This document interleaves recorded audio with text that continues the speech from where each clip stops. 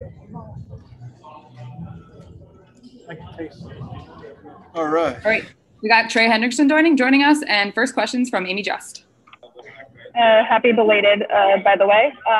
3 sacks for the 3 of you, or all of you, together with Carl Granderson's strip sack. How big was that play by Carl today?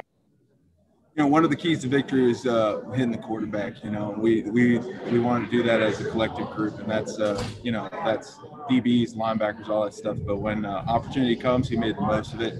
Strip sack down there is huge. So, what did you see on your sack there too? Just pushing the center into Matt, tripping him up, and as he's going down, we got guys like it's a game of seconds, and I'm just blessed to be in that opportunity to get another one, and that's what it's all about. It's a team game. We're all collectively getting after them and inevitably going for the win, and they can't ask for more. Next one's from Luke Johnson.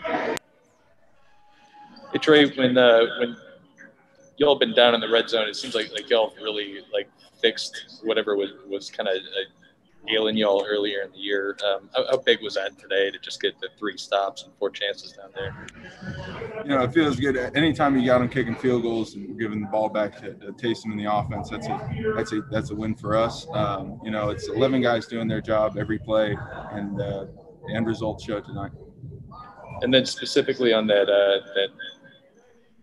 one late in the game when I think they were at the 13. What did you see on that big 7-yard loss to set up that 4th down?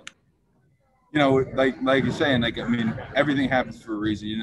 Carl's stretching it out. You got guys running to the ball. That's what we coach every day in practice. So it's just guys executing the assignments and pushing them back. Next one's from Amy Just. How big was it for y'all to get Sheldon back today after he missed 4 games? Sheldon's a force, and like I said before, if we're adding tools to the toolbox, it can only help us. He's a freak athlete, and he's got some serious wiggle on pass rush, and he's a force to run stop too. So adding another tool like that, you can't ask for more. Next one's from Nick Underhill. Trey, what's it mean to you just week 13 to have a shot at leading the NFL in sacks? Well, truthfully, what it comes down to is if we're sacking quarterbacks, we're getting off the field and giving the ball back to the offense. So inevitably, we're just trying to win games out here, and that's the culture that we've built over here since the last 4 years.